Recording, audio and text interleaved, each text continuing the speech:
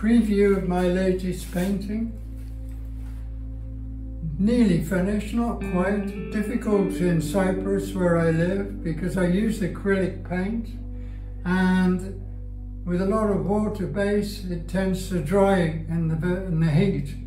Small problem, be over by middle of next month.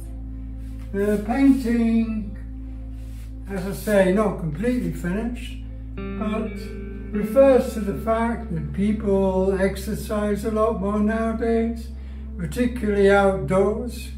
And I thought of a painting where you had a shop front, period looking shop front, with people exercising in front, so that you get sort of a strange juxtapositions you wouldn't normally see.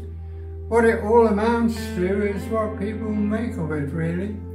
But it pleases me, and it seems to make some kind of sense.